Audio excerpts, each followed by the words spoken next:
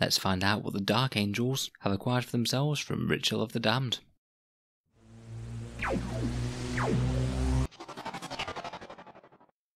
Hello and welcome back to Auspex Tactics, the strategy focused 40k channel, where we're all about getting the most out of our miniatures on the tabletop. We've looked at what the Grey Knights get out of Ritual of the Damned, but now it's time to find out what is in store for the Dark Angels. For the Sons of Caliban, it's a mix of official much needed updates and some new and interesting options. They of course have their combat doctrines and their shiny unique doctrine, the Relentless Hunt, also a whole ton of new stratagems, unique Deathwing and Ravenwing Warlord traits, a whole slew of datasheets including a lot of updated chaplain rules, and the Phobos armor units from the Vanguard Space Marines, a datasheet for the new model Master Lazarus, who has been all Primarist up, and a bunch of new relics of Caliban and special issue war gear. There's quite a bit to talk about here, so let's jump right in and see what we've got. We'll look at the core abilities first. Firstly, I'm afraid to report that Grim Resolve did not get buffed in this particular update, which in all honesty is a little bit of a shame, seeing as a lot of the other Space Marine traits did have tweaks made to them. Grim Resolve isn't too bad on its own, B-roll 1s when you're stationary, and also no more than one model can flee from a unit at a time, but it isn't really one of the strongest traits in my opinion, just because reroll 1s are really quite easy to come by in Space Marines through a captain. They're largely quite protected to morale, and to access the shooting benefits, you need to remain stationary, which is a bit of a bummer because a lot of the time it's going to be more worth your time just to move and get optimal positioning anyway, rather than just standing still and getting these small shooting damage output. Having said all that, it isn't a bad trait, but I would have liked to see it get something else interesting. The interesting thing that they did get, however, was the Relentless Hunt Doctrine. We looked at this in the previous video this week. It's the Dark Angels' unique Devastator Doctrine that actually has a decent impact on all of their ranged weapons. Their heavy weapons and rapid fire weapons get an extra 6-inch range, and their pistol and assault weapons get an extra 3-inch range. It's interesting that you do get all of these in the Devastator Doctrine as opposed to, say, Devastator and Tactical Doctrines, so it's kind of going to be an interesting trade-off if you do have a lot of rapid fire or assault weapons and you move from Devastator to Tactical. You'd gain some AP but lose some range. Of course, heavy weapons are just going to be flat better in Devastator. We talked a bit about why I think that this is so strong in the previous video. Extra range just means that pretty much every unit in your army is going to have a wider slew of targets to choose from, allowing you to optimally place your firepower to hopefully eliminate the most important enemy threats with the weaponry most suited to taking them down. Plus 6-inch range is really quite a big deal for any medium range weapons. Obviously things like bolters and plasma guns going up a bit helps, but there's a lot of powerful weapons in that bracket. Vindicator Demolisher Cannons at 30 inches, Leviathan Storm Cannons, also hampered by their short range but obscenely powerful. Things like Plasma Cannons, Stalker Bolt Rifles, Rapid Fire Hellblasters, all sorts of things. Can also be handy on the longer range stuff too, such as missile launchers and las cannons. If you're facing off against some enemy firepower that also has 48-inch range, it means that you could potentially outrange the enemy guns and still shoot them with yours. It's also solid on the closer range weapons too. Things like Aggressors going up to 21 inches is a big jump. Flamers being able to flame out of deep strike is also useful, and particularly the Ravenwing Black Knights going up to 21-inch range with those ferocious plasma weapons is going to allow them to get shots on their chosen target more reliably. As I said previously, I think that this might be underestimated as it doesn't have quite the same amount of obvious damage boost increase compared with the Imperial Fists or Iron Hands, the other Devastator doctrines that we know, but this will add up to more meaningful shots over the course of the game every game. A further couple of notes is that being a Devastator doctrine, you get it straight away, unlike some of the other unique chapter doctrines, some of whom might have to wait till turn 2 or turn 3 before they even get to deploy their strongest tactics. Also, this does synergize quite well with Grim Resolve. Having longer range means that your units are more likely not to have to move and are more likely to trigger those reroll 1s for staying still. Overall, I think it's a decently strong doctrine, possibly not the strongest out of all of the ones that we've seen before, but most certainly not the weakest. As well as having that unique doctrine, the Dark Angels have of course gained combat doctrines, which in all honesty might be more of a buff in itself than the extra range. There are a lot of weapons in the Dark Angels armory that will benefit both from the Devastator doctrine or potentially the tactical. In particular, I really like the idea of Ravenwing Talon Masters getting AP -2 with both their heavy bolters and assault cannons. Those things had decent anti-infantry firepower already, and now they're able to punch through armour decently well as well, and at longer range than before, they're only going to be more of a scary threat. Obviously, combat doctrines are going to help out with basically any unit in the entire army, with bonus points if it's a heavy weapon, as you'll get the advantage of the extra range and extra AP. Plasma cannons being AP -4 are going to like this quite a lot as well, letting them happily punch straight through enemy tough armour.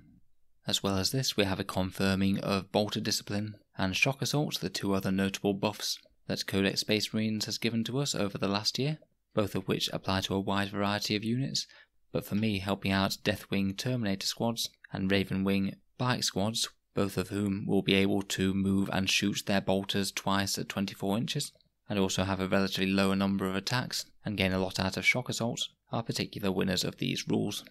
They've also clarified the ruling for successor chapters, as of course you can run a successor chapter of the Dark Angels.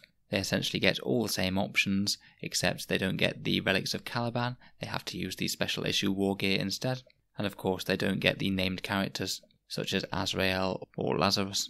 From a purely competitive point of view, there aren't really very many reasons to run a successor chapter over pure Dark Angels, although one of them is to use special Forge World characters who are tied to a certain chapter that has uncertain genetic heritage, such as Mr. Tiberos the Red Wake, who we reviewed recently on the channel. You could, for example, use a Karkaradon's chapter as a Dark Angel successor to gain access to their Warlord traits, special issue war gear and stratagems, as well as have the advantage of that Forge World character if you wanted. Finally, they reprinted the Litanies of Battle from the main codex and updated the Chaplain datasheets accordingly. We'll talk about that a bit more later though. For now, let's move on to those stratagems. Firstly, the Dark Angels have quite a lot of reprinted stratagems from the recent Codex Space Marines. I believe that this list is exactly the same as the one in Blood of Baal, and it contains some powerful options. Duty Eternal is certainly great for Dreadnoughts, and it's great that the Dark Angels finally get access to that too. One command point to half the incoming damage characteristic of all weapons is really good, and certainly shouldn't be underestimated. We've got the 3 stratagems that are used to buff the various bolt rifle variants of Intercessors. Bolt Storm, the one for auto-hitting auto bolt rifles, Rapid Fire to shoot twice with the standard bolt rifles, and Target Sighted to allow Stalker bolt rifles to snipe a character. Having extra range will make any of these options a bit more viable, particularly for the Stalker and regular bolt rifles, as they get the full 6-inch bonus from being in Devastator Doctrine. There's Veteran Intercessors for +1 leadership and +1 attack for the Intercessors. Not my favourite personally, but it's an option. Gene Wrought Might for a Primaris melee unit to get extra hits on 6s. Hunter Slayer Missile, the chance to do D3 mortal wounds with a repulsor, which can be a cheeky way to finish off tough enemy units at the end of a shooting phase. Big Guns Never Tire, the 1 command point one to ignore the penalties for moving and shooting with heavy weapons. In particular, this might be useful for a Relic Leviathan with Stormer Cannons, or a Vindicator, both of whom will be able to both move and then shoot with their 30-inch range guns. Steady Advance to move and double tap with Bolter Discipline weapons, probably best used on Intercessors, provided they have to move. Vengeance of the Machine Spirit, which is 2 command points. I think I've just written it wrong here as 1 CP. That's the one to auto-explode your Stormraven or Land Raider or Repulsor, or have one last shot with one of its guns when it dies. Transhuman Physiology is a staple of many of the Space Marine codexes. 2 CP to have heavy weapons wound you on no more than a 4+ is great. In particular, I like it for Dark Angels for the Deathwing, as they're toughness 4 models that you're often going to want to shoot heavy weapons at. This could make them exceptionally survivable, and potentially shrug off things like las cannon fire. Also for Deathwing, we have Fury of the First, +1 to hit in either the shooting or fight phase for 1 command point is a very decent boost to damage output. Could be quite good fun to put those Maces of Redemption into Rage mode. Hero of the Chapter, the 1 command point stratagem to put an additional Warlord trait onto another character. Could be quite good, particularly as we've gained another 6 in this book, and some of them are definitely worth taking. And finally, Adaptive Strategy, to allow you to change back into a previous combat doctrine. Maybe could be useful if you've decided to move forward to Tactical Doctrine to buff some bolters, but then would prefer the extra range and heavy weapon AP perhaps later in the game. Very rarely used, but could situationally be useful. Finally, again which I've missed off this list, we've got Honoured by the Rock, which is the generic stratagem to give a relic to a successor chapter out of the Relics of Caliban, so it makes sure they have some access to the higher tier relics. Now let's look at those unique stratagems. First up we have High Speed Focus. This one's a Raven Wing stratagem that allows you to utilise the Jink special rule even if you didn't advance in the previous movement phase. So that's a 4+ invul on an otherwise fragile and hard-hitting unit for 1 command point that still lets you move and shoot. I think this one's a really good value stratagem. Could be great on a unit of Ravenwing Black Knights, or perhaps a Landspeeder squadron, to give them some surprise durability. You could even use this on a Talon Master or something if it got exposed, or if you think that it might be shot by decent sniper fire. A good little durability boost. I really like it. Next we have Stand Firm, which is used when a Deathwing Terminator unit from your army is chosen as the target of an attack. Until the end of the phase, you increase the toughness characteristic of models in the unit by 1. Now this one is actually going to have a very wildly different effect depending on what sort of strength weapons your unit is targeted with.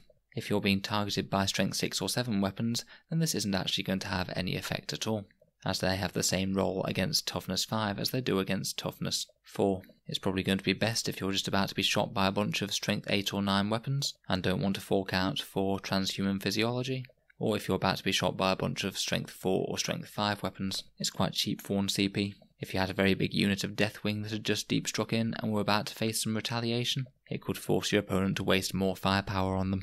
Next up is Evasive Assault, and this one is another Ravenwing one. You use it on a Ravenwing biker unit that either has charged or was charged this turn, and it gains a 5+ invul save for that fight phase.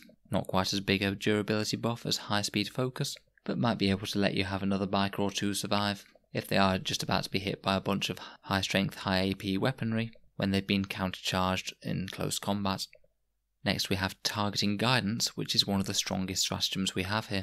For 1 command point, use this stratagem at the start of the shooting phase. Select 1 enemy unit within 12 inches and visible to a Ravenwing Landspeeder unit from your army. Because of the way that it's written with keywords, this could apply to a Vengeance or Dark Shroud as well. When resolving an attack made by a model in a friendly Dark Angels unit against that unit, you can re-roll the hit roll.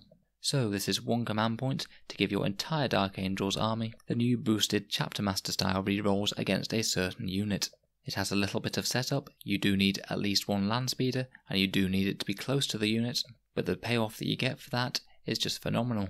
This will kind of auto-signal the death of that unit, provided you have a decent number of guns to throw at it, as they're going to be just so much more efficient against that one target. It's going to be strongest against something that's really big, tough and scary. If your opponent has some sort of big Death Star unit, or if you have some Imperial Knights on the other side of the table, then it'll be particularly devastating. I honestly think that this might well be strong enough to warrant including a Landspeeder or 2 in your list, if you didn't already have them. Who cares if the actual Landspeeder does any damage, when it essentially is just providing a 33% damage buff to every single unit in your whole army. I like this one an awful lot. Next up we have Full Throttle, and you use this in the movement phase after moving a Ravenwing unit in your army. You can make a second move with that Ravenwing unit, though you can only advance if you haven't already advanced that turn. That unit then cannot either shoot or charge that turn. If you want repositioning, then you've got it here. This one will let a Ravenwing biker unit go 34 inches in just 1 turn. Pretty crazy. Could either be used to get behind the enemy lines or get into cover out of line of sight, or potentially make a mad dash for an objective turn 1, or even just move block the enemy army so they can't move out of their deployment zone turn 1. Lots of good options with this one. People just don't expect most models in Warhammer 40k to move this fast. Next up we have Combined Assault, the one that was previewed from the Warhammer community page.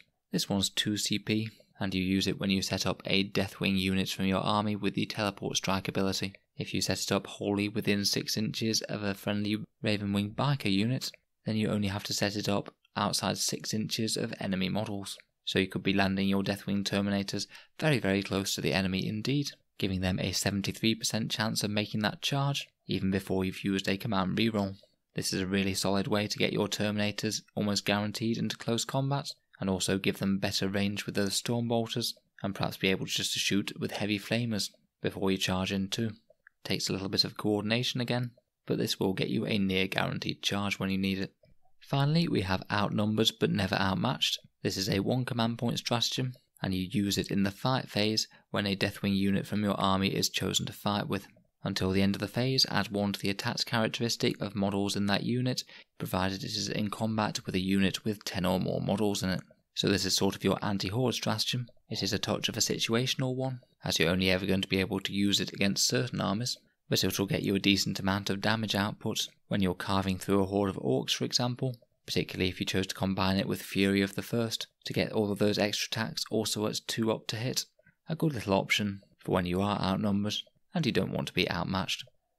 For the Dark Angel's unique stratagems, I'd say my favourite is probably the Targeting Guidance, as it's just 1 command point to potentially get you an inordinate amount of Chapter Master style rerolls. I also really like High Speed Focus for a instant 4-up on your Ravenwing bike squad, and Combined Assault for getting those Deathwing models exactly where they want to be. The rest are all solid options though, but just might be a little bit more situational. Next we'll look at some Warlord traits. We've got 6 new ones in total, 3 for the Deathwing and 3 for the Ravenwing. The Deathwing have Lay Low the Mighty, which is a 6-inch aura ability, where friendly Deathwing units within 6 inches can reroll the wound rolls versus characters or anything that's got 8 wounds or more. Now, rerolling wound rolls is very powerful and quite hard to come by, although it does only apply to the melee weapons in the squad. To be honest, Deathwing are probably going to pulverise most light infantry in close combat, so they are really getting the full wound rerolls against the targets that they most need to. That could perhaps be good to deep strike alongside a couple of units of Deathwing Knights and charge in to take the fight to the enemy. Next we have Inexorable, which is a defensive buff to the Deathwing Master himself, where a wound roll of 1 to 3 always fails, so it's kind of like having transhuman physiology always in effect. It's a decent defensive buff, as when you're in Terminator armour, the main thing that you have to fear is high strength, high AP weaponry, and making that stuff not wound anywhere near as much will certainly prolong the life of your character. Finally we have Watched, which represents him having one of those little watches in the dark along, and once per game you get an automatic Deny the Witch test that has unlimited range and automatically passes. So essentially this is just take any one power that your opponent casts in the game, and that power can then go away. A little annoying that this can only ever happen once, but some armies do have certain powers that you just absolutely do not want them to get off, and it could swing the whole game whether they do, such as Craft Worlds, Doom or Jinx, or maybe Chaos Warp Time or Death Hex. Just to be able to say flatly nope to that power once is really quite a strong ability, and maybe this one could be worth buying in against a psychic heavy foe who's carrying something like that around. Out of the 3 though, I personally prefer Lay Low the Mighty, as that gives you just a flat damage increase for nearby Deathwing squads and the Master himself. I'd say it's personally the best of the 3. Moving on to the Ravenwing, we have another 3. There's Impeccable Mobility, which is a 6-inch aura that affects Ravenwing units and gives them no penalty to moving and shooting with assault weapons or heavy weapons. The assault weapon one applies to the Black Knight's Plasma Talons, allowing them to advance and plug away happily. The heavy weapons could apply to any of the land speeders, but in particular I think that this could be really strong with Ravenwing Talon Masters. Generally Talon Masters will be hitting on 4s if they move and shoot, so allowing them to move and shoot for no penalty is absolutely lovely. You could have Samael alongside 2 Talon Masters flying around, with this Warlord trait on one of the Talon Masters to keep them all accurate on the move. I mean, which units like to be hit most by 72 strength 5 and 6 shots with AP -2 that hit on 3s rerolling? The answer is really not that much. Next we have Tactically Flexible, which is an interesting one. This one gives you a 6-inch aura, and you can choose at the start of each battle round what combat doctrine the units within that 6-inch aura will be. You have to pick the same one, and it can't be the one that's already active, otherwise obviously it wouldn't take any effect. So you could say use this to put a bunch of Ravenwing bikers into Tactical Doctrine to use those AP -1 on the bolters, while the rest of your army is maintained in the Dark Angel's Devastator Doctrine. Now this isn't bad, and I could see how it could be applied, but I'm just not entirely sure whether or not it's worth using the entire Warlord trait for it, particularly as you will be getting a fair amount out of that Dark Angel's Warlord trait just through the extra range on every weapon. I can see its application though, probably best buffing bolters on Ravenwing bikers, or perhaps the shooting and then melee of Black Knights. Finally we have another strong one, which is Outrider. The Warlord and 1 Ravenwing unit can make a 12-inch pre-game move that has to end its move greater than 9 inches away from the enemy, and you can't advance during that move. This is one that will let your Black Knight squad get thrown straight up the battlefield, all ready to make a nasty mess of whatever they want to on turn 1. Probably best if you're going first, though I could see it being handy to scoot some Black Knights out of line of sight if you do happen to be going second. So some really strong options for both of them there. I personally prefer the Ravenwing ones to the Deathwings myself, particularly that move and shoot Talon Master and Samael option. though I'm certain that people will definitely be having fun with that Black Knight's moving before the game shenanigans. Don't forget that you can have more than one warlord trait with Hero of the Chapter now, so you could have multiple ones of these running at the same time. Next, let's get on to Relics of Caliban. We have 6 new Relics of Caliban, and sticking with the theme of the book, they're all about buffing the Deathwing and Ravenwing. And then we have the options of the special issue War Gear, which are relics that can be taken by successor chapters for no penalty. First of all, we have the Blade of Burden, which buffs a Deathwing power sword with strength +2, AP -4, damage 2, and if you roll a unmodified 6 on the wound roll, the target suffers 2 mortal wounds and the attack sequence ends. It's not too bad, to be honest, though it has to be said it isn't enormously better than a Power Fist. You trade out the -1 to hit for the strength 8. It will certainly be decent at chewing through Primaris Marines, but might struggle a bit more against enemy heavy hitters, particularly losing out to the Power Fist on anything toughness 7 or 8. Next is Reliquary of the Repentant for a Ravenwing biker model, which gives enemy units within 3 inches -1 to their invul saves. Could be a decent one to buy in if you are playing against an army that relies on invul saves, and you happen to have a Ravenwing biker character, such as a Ravenwing Ancient. In particular, this could be very nasty against things like demons. Those Playbearer hordes won't be half as survivable if this guy trots up to right next to them, and they're only saving on 6 up invuls. Likewise, it could help you out against other tough invul units such as Necron Wraiths or Space Marines bearing Storm Shields. Definitely not something that I'd use every single game, but certainly a decent pickup. Next we have a Deathwing Ancient unique banner, which looks remarkably similar to the Blood Angel's Standard of Sacrifice. Deathwing Ancient only, and it's a 5+ Feel No Pain aura to models within 6 inches of the Ancient. Note that that's models, not units, so that actually means that you have to keep quite close to the banner bearer to be able to use this very nice defensive buff. It only works on Deathwing, so you're going to need to deep strike it alongside some Deathwing Terminators, and then if you are charging in, both the Deathwing and this model are going to have to make their charge if you want to keep the buff up. It is a seriously decent buff to the durability of 2 wound models, but it does require more careful positioning than some. Next we have Corvus Oculus. This one's another Talon Master buffing relic, and it gives their weapons +6 inch range and +1 to the hit roll. Simple and murderously effective. With the Dark Angel's unique Devastator doctrine, that means that this Talon Master's Assault Cannon will be a mighty 36 inch range, and the Heavy Bolter will be a whopping 48 inch range. You could perhaps put this one on the Talon Master at the back of your little Talon Master bubble if you are running a few, allowing him to drop back a fair bit and be safe in the knowledge that he's got a lot more range than his compatriots. You could certainly combine this with the Warlord trait that we mentioned earlier, meaning that this particular Talon Master will be shooting just as well as Samael, and they'll both be hitting on 2s re-rolling on the move. Very scary.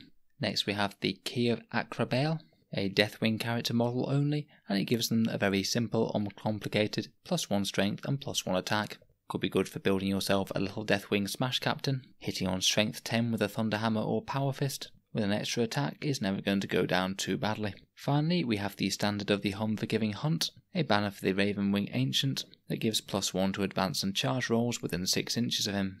Could be a useful one to have along for a Black Knight squad that's hurtling up the battlefield to hit you with Corvus Hammers.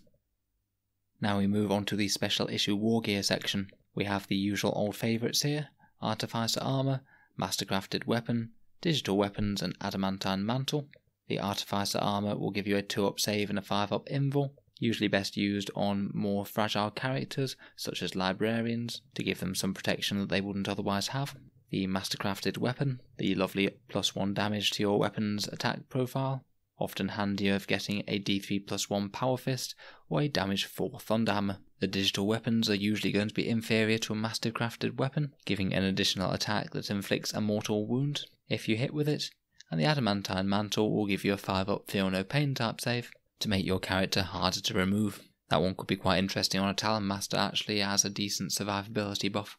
In terms of unique options, we've got the Arbiter's Gaze, which ignores ballistic skill modifiers and gives you full ballistic skill overwatch. Typically, special characters don't really have the strongest shooting attacks. Again, probably the logical choice would be a Talon Master, as he's a character armed with some actual serious firepower.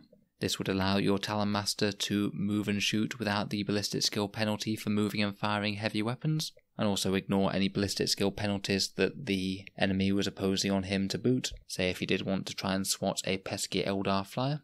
and full ballistic skill Overwatch never hurts when you've got 18 shots. This one's certainly a solid option for a lone Talon Master, and I think it competes well with Corvus Oculus. They're both similarly strong. Next we have Angel's Ambit. I had to look up what an ambit was. Apparently it sounds like the limits or restrictions, and it's quite appropriately named because it's an addition to the range of the aura abilities of that model. If you want a 9-inch aura captain or Talon Master, then here you are. Unfortunately, the Dark Angels don't have a Chapter Master stratagem, and of course you can't give relics to Azrael or anyone, which is a bit of a shame to be honest, and does limit the ability of this one somewhat, as ideally you want it on a Chapter Master. Finally, we have the unique relic bolts that you can choose to give one of your Dark Angels with. To be honest, the bolts of judgment aren't particularly overwhelming. You make a single AP2 damage 3 shot that wounds on a 2-up if you're not targeting a monster or vehicle. Not awful to be honest, but not really anything comparable with some of the other relics. Typically I'd rather just buff the melee capacity of most characters with something like a mastercrafted weapon and leave your actual shooting to battle line units that are actually good at it, rather than trying to make a character into something that he isn't. So overall my favourite out of these relics is probably Corvus Oculus, as you're getting a decent amount of boosted firepower for that relic slot. I also like the Key of Acrobale, Standard of the Unforgiving Hunt, and the Reliquary of the Repentant, provided you're fighting someone who has invul saves. Next we move on to the datasheets that we find in this book. Firstly, we have updated datasheets for the Chaplains and Interrogator Chaplain, and Chaplain Asmodai. Unfortunately, despite being iconic units of the Dark Angels, none of these can know 2 litanies like the Master of Sanctity can from the generic Codex Space Marines. I was sort of hoping the Interrogator Chaplain might be able to know 2 and cast 2, but unfortunately he can't. Asmodai does know 2 different litanies from the litanies of battle, although Games Workshop did take back the extra litany that Lamartes and Asterath knew from Blood of Baal. So I would look out for an FAQ to see if this guy actually keeps his extra litany. The Dark Angels have Stoic Prosecution, which is a unique litany that only they can access, and to be honest it's really quite a strong one. Stoic Prosecution will allow a unit to shoot as if stationary, and you can use it on 1 infantry unit within 6 inches of the chaplain. This one was shown to us by Games Workshop in the Warhammer Community Preview, and as per most shoot as if stationary abilities, aggressors get probably the most out of this, as they literally double their shooting if they remain stationary, and also access Grim Resolve to reroll their 1s to hit in the shooting phase. This is doubly potent with their 21-inch range Boltstorm gauntlets as per the Devastator Doctrine, and it's a nice ability overall. Could also be great on any unit moving and shooting with heavy weapons, as they'll get to ignore the move and shoot penalty and also reroll 1s, just like their little Iron Hands, and potentially some bolt rifle intercessors, moving and double tapping with the Bolt's Discipline rule. We've also got reprints of the datasheets for the Primaris Master and the Master in Phobos armour, also the Phobos Librarian, Phobos Lieutenant, and some Vanguard Space Marines. Unfortunately there's no updated datasheet for Azrael, so they haven't chosen to update his Chapter Master style rerolls to be full rerolls to hit, and if it follows the same pattern as Blood of Baal, he's not likely to get any updates to his reroll ability when the FAQ of this book comes out. Finally though, we have Master Lazarus, the new and shiny Primaris miniature that's come out alongside this book, so let's take a look at his datasheet. Master Lazarus is an HQ choice for Dark Angels, and his points cost are not included in this book, due to an oversight on Games Workshop's part. Fortunately I had to look over on the Warhammer community site before making this review, and at the bottom of the pre-orders for Ritual of the Damned, they've included his points cost, which is 105 points. So he's quite a cheap character to be honest. So what do you get for your investment? He's got a 6-inch movement, weapon skill and ballistic skill 2-up, strength and toughness 4, 6 wounds, 5 attacks, leadership 9 and a 3-up save, and of course a 4-up invul from his Iron Halo. So pretty much your typical Primaris Master stat line there. He has Enmity's Edge and Frag and Crack grenades, and also a bolt pistol. I think that the model looks really quite nice. I like that snazzy helm that he has in particular. I wonder if there'll be an option to include it on his head and not just in his hand. Anyway, Enmity's Edge is a decent buffed power sword, which will be hitting at strength +2, AP -4 and damage D3. Not so different from the Relic Deathwing blade that we saw earlier in the video. Instead of a mortal wound ability though, this guy gets a buff against Psykers, where if he's fighting a Psyker in close combat, he can re-roll the wound roll and re-roll the damage roll. He has the Angels of Death and Inner Circle abilities, and his fancy hat, the Spirit Shield Helm, will provide a 5+ Feel No Pain type save to ignore wounds to all Dark Angels units within 6 inches. It only works on mortal wounds however, so it's going to be the best against psychic heavy armies such as all of those Grey Knights and Thousand Sons, which I'm sure we're getting a new lease of life at the moment. He's got your standard Rites of Battle reroll hits of 1 with that, and finally he has Intractable Will, which means that when he is slain within 1 inches of enemy units, he can immediately fight again as if it were the fight phase, before being removed from play. And you can't use Only in Death Does Duty End on him as well, as that would have him fighting twice when he dies, which I can only presume would be a bit heroic even for him.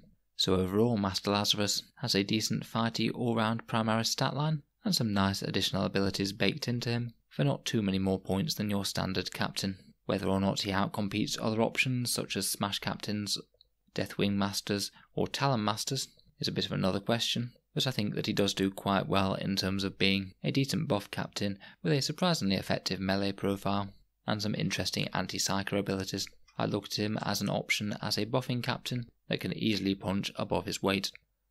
So overall I think that's a decent update for the Dark Angels, maybe not quite so much for their Green Wing varieties. Almost all of the buffs seem to be centred around the Dark Angels, Raven Wing and Deathwing, though to be fair most of the Dark Angels unique units do come from these unique companies.